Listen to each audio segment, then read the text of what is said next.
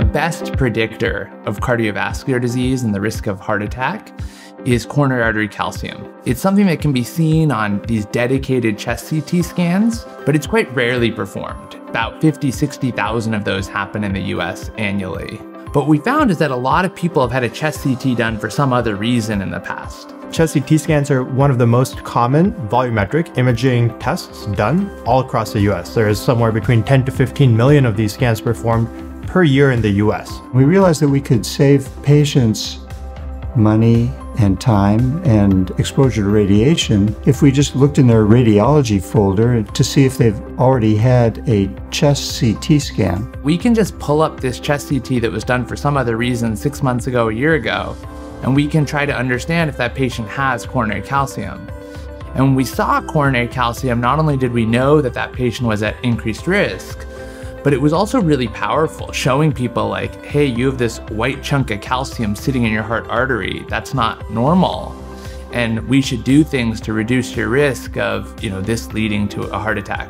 It's very impractical to go through 100,000 CT scans to see how much calcium there is. So that led to the development of an artificial intelligence algorithm to read the scans automatically within seconds. We worked with computer science and radiology experts here at Stanford to develop a computer science algorithm, a deep learning algorithm that estimates the coronary calcium score from these chest CTs.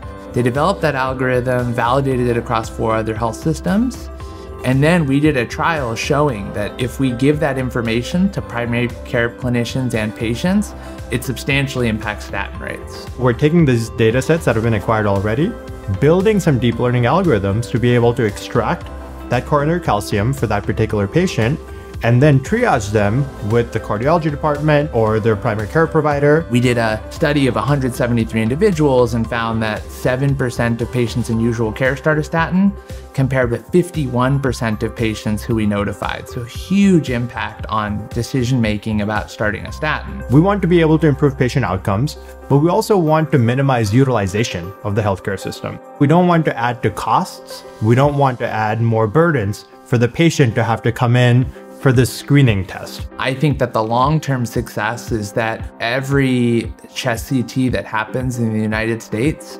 the coronary calcium is estimated and that information is presented back to patients and their clinicians in an actionable format. And that leads to more informed decision-making about cardiovascular prevention. We have an algorithm that works. We have a pilot study that shows that intervening with this algorithm can have efficacy. And now we're really trying to learn from both of these to really understand, how do we scale this broadly? That's what excites me, is the opportunity to help people live longer and healthier lives.